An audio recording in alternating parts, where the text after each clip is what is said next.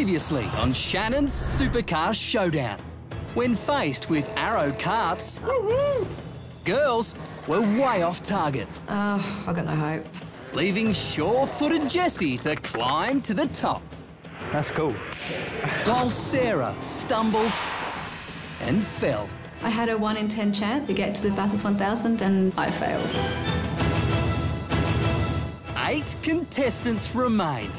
Who will be sent home next?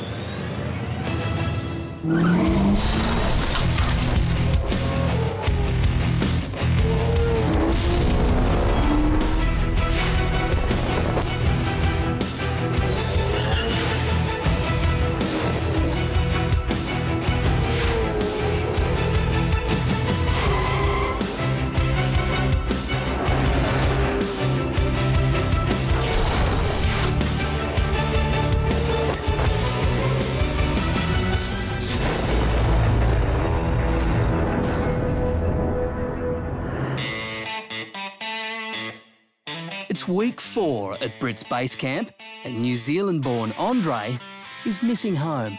Yeah, I'll be turning 17 while I'm here. It's very hard. I think I've been away more than I've been at home. Today's the big day, and in an effort to cheer Andre up, the boys have a surprise. We got together a cake for Andre's birthday. Happy birthday to you! Our other international import, Texas Ed, is puzzled by our strange Aussie customs. You do this hip hip hooray thing at the end that's, you stop singing and that's it. There's some other nonsense you could put on the end of it, but it's not hip hip hooray. We didn't actually know that we gave him some trick handles, which you can't blow them out. While his teammates party, lovesick Ryle pines over girlfriend Casey. It's so hard to not be able to contact her and stuff. It's been probably the hardest thing I've ever done in my life.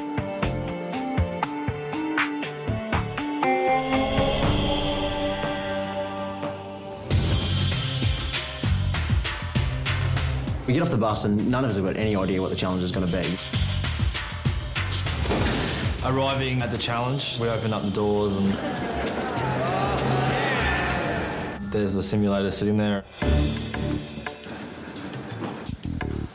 Yes, hello again. In front of you, you see 2 state-of-the-art SimWorks simulators. So, you guys will be racing in pairs today, and for some of you, this will be the closest you get to Bathurst.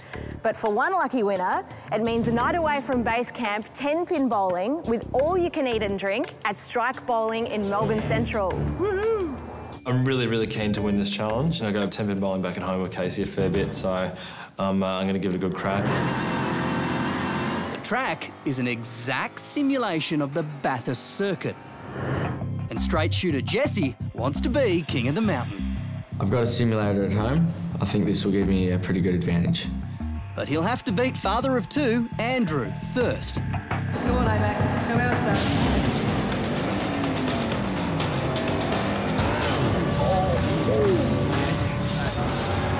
Jessie has made it through to the next round.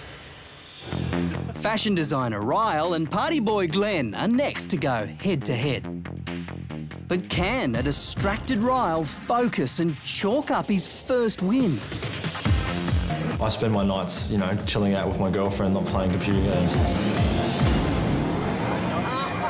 A trigger-happy Ryle has jumped the gun ahead of the green light.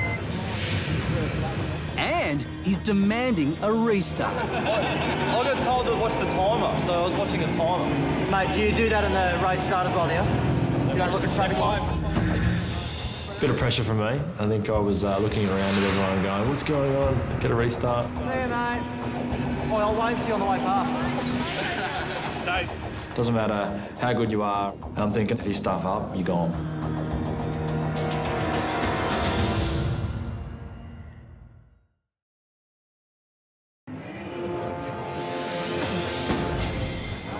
In the simulator reward challenge, hothead Ryle has blown it. See you, mate. Ryle's false start means he's out of this race. And he's not happy about it. I cracked it because The other guys knew what to do because they've got simulators, they've used them before, so I think I just jumped the gun a bit and that was it, so I cracked it. So unfortunately, well, you did jump the start. Yeah. You've been disqualified. Ryle got rolled up. He lived up to his name. Bloody Wengen. These little exercises and challenges are sometimes a little bit pointless. Journalist Samantha is up against birthday boy Andre. Good luck. I am so freaking out of my depth here. To add to the pressure, 33-year-old Sammy will have to close the generation gap if she wants to succeed. I don't think we're old, but people like AMAC and myself certainly don't have access to a simulator, and we wouldn't pile our money into it. 16 years Andre's senior, Samantha has spent her hard-earned cash investing in her future.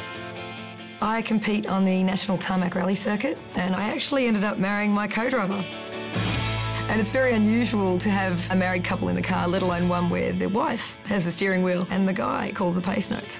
Mind you, he loves it. It's the only time he actually gets to tell me what to do, and I have to listen. Andre. Come on, Andre. Andre, you dirty bastard! Andre's done. Yeah, unfortunately, Andre whipped my butt. Texas Ed has proven he doesn't suffer fools lightly. Oh, good luck, Texas Ed. Today, he's up against 19-year-old Melburnian Jack. At the start, I took the lead going into turn 1, and I ended up punting me into the barrier. Good, asshole. Whoa.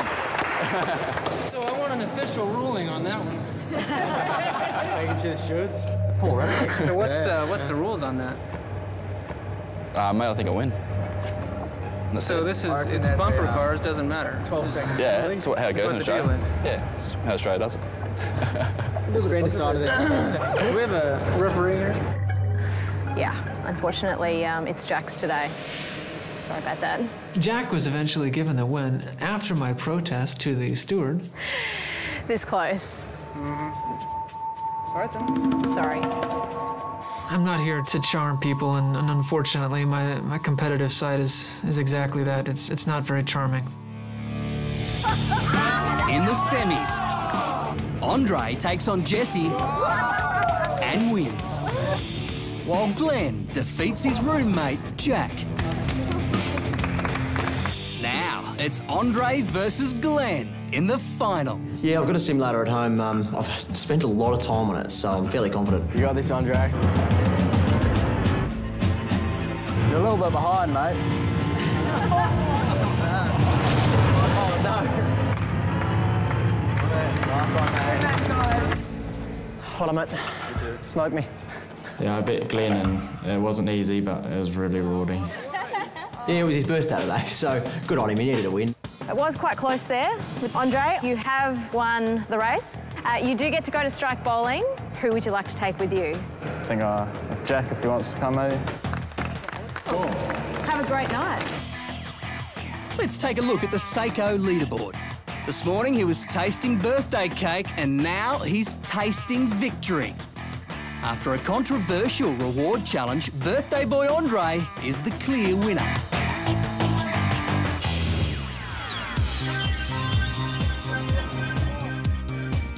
We arrive at bowling and we walk in the door, and I was quite surprised. There's a bit of a nightclub sort of atmosphere. Yeah, it's really good to get away from base camp. I'm actually have a chance to relax after 4 weeks here, so yeah, I really enjoyed that. Next, a difficult elimination challenge tears one team apart. We're really in trouble here. And later, elimination looms.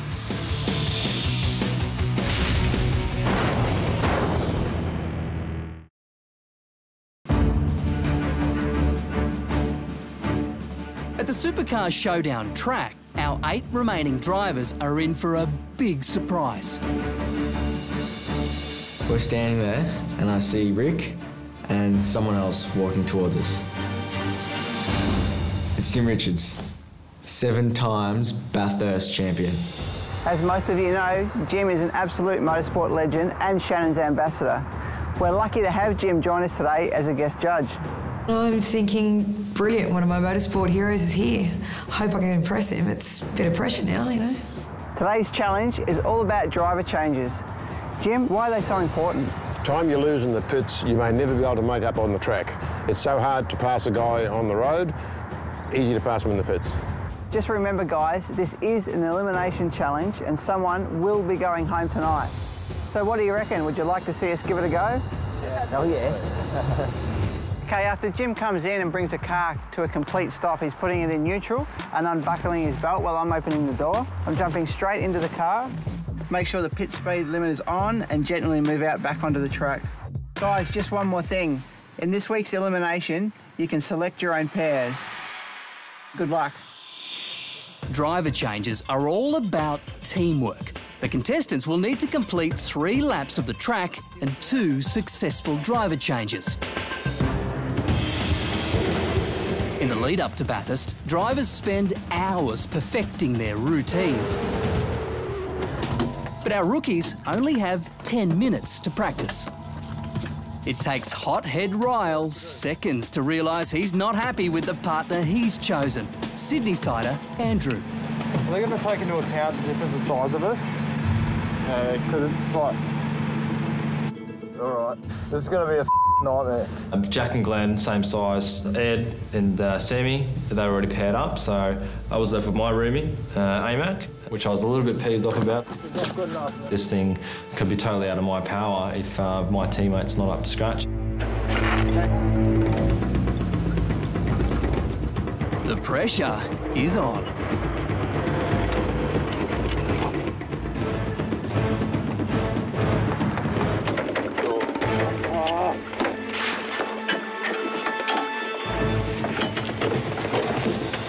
What's going on? Bottom belt, hang on. One of my belts dropped inside, so I had to get in there and get the inside belt out, and that slowed us down a little bit. Few dramas. So how'd you go? All right? A bit difficult with the belts too. The buckle's right up here. But there's never 2 the same size in any race. It's been a terrible run and Ryle's quick to point the finger. AMAC wasn't up to scratch. I was a bit peeved off about that, but... To avoid elimination, our drivers must impress 7 times Bathurst champion Jim Richards and team owner Rick Kelly. Straight shooter Jesse gets his team off to a good start. It's really tight. But Andre pulls up short. Not good at all. A little bit short on your stop here in the box quite a bit. Yeah. I do think after that mistake, I am going to go home. If you forget something at Bathurst, you're in deep trouble.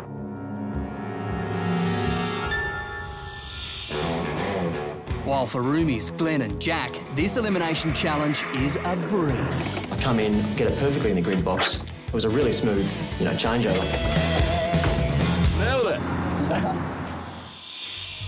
Last to compete are Ed and Sammy.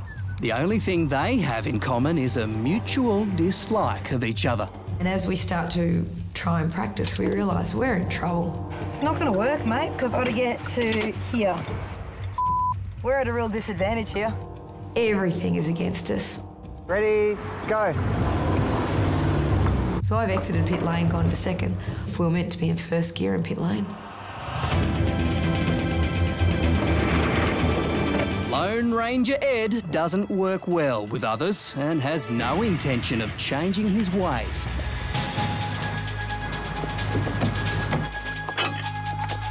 Oh, dear.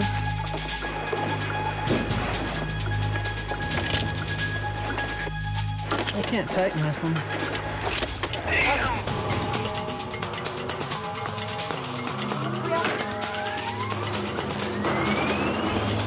I regretfully managed to run over a cone. That was a stupid mistake. You stopped short in the box both times. Yeah. You would throw the fuel guy. You generally wouldn't even be able to reach the car with the fuel. I'm shattered. I'm really disappointed. Oh, the stress. Before elimination, you never feel cozy and secure.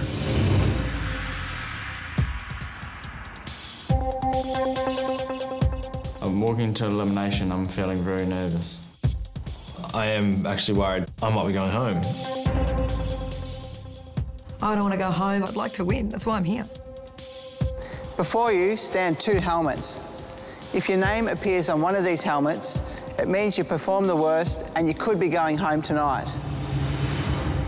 But before we do that, Jim, thanks for being with us this week. Who performed the best from your point of view? I think Glenn and Jack performed well this week. For me, they worked very, very well together. They hit their marks on the grid. Nailed it. So that's the reason for me. Thanks, Jim. Both Jack and I were stoked to get good feedback from such elite guys, and to say, you know, we'd done a great job was certainly confidence boosting. This week, there's a bit of a twist to the elimination. We've decided to bring forward the worst performing team. That team is...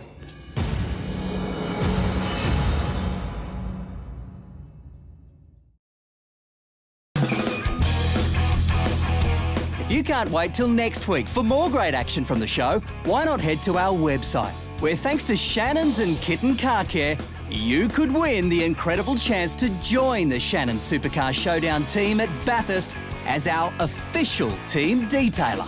To enter, head to shannonsupercarshowdown.com.au. And while you're there, don't forget to click on the Shannons Club logo. It's Australia's newest online community, where you can share your passion for cars, motorbikes and more. This week, there's a bit of a twist to the elimination. We've decided to bring forward the worst performing team. That team is... Samantha and Edward. Guys, please step forward. I figured that I was going up there because Sammy had made a few mistakes. Aren't you supposed to shift responsibility for your shortcomings onto other people? Really not a nice moment. Sam, you're here because you made a few too many errors. Changing into second gear before leaving the pit road and not stopping on the designated mark. I get a little bit of an explanation of why I'm there from Jim. That hurt. I won't deny it. The guy's my hero. Edward, you're here because you also knocked down a couple of cones out on the track and you're a little bit slower in the driver change than we would have liked to have seen. Damn! I thought I did a pretty good job. Dropping out of the race is...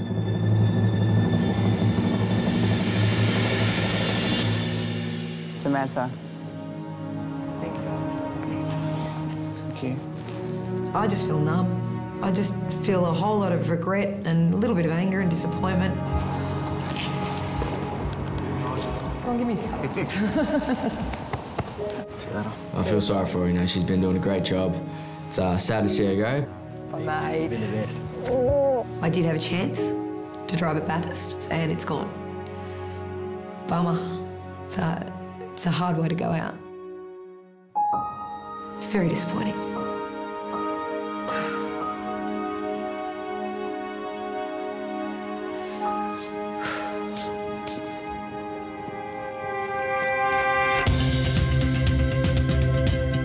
Only 7 contestants remain, with Samantha sent packing after a disastrous day on the track. It's a lot harder than I thought it would be. Do I feel like I've done female racers proud by getting as far as I have? No.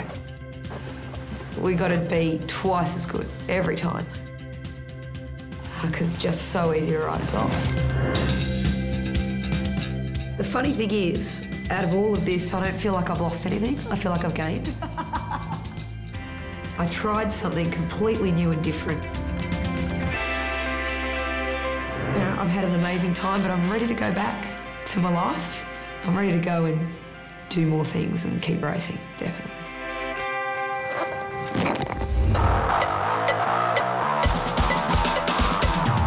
You've seen them in the show, and now thanks to Shannons, the insurer for motoring enthusiasts who love cars as much as you do, you could win a sensational Renault Megane RS250 Cup valued at $42,000. From one of the largest manufacturers of racing cars in the world, Renault Sport, this awesome bit of kit boasts a 2-litre turbocharged 4-cylinder engine cranking out 184 kilowatts of power. And add to that, Grant, performance-tuned suspension, 4-pot Brembo brakes and 18-inch alloys, and you've got one very good reason to enter. Plus, you'll be completely covered because the Megane also comes with 12 months of Shannons comprehensive insurance. To enter this exciting competition, visit our website, shannonsupercarshowdown.com.au. Next time on Shannons Supercar Showdown. The rookies are pushed to their absolute limits. And a wet track sorts the men from the boys.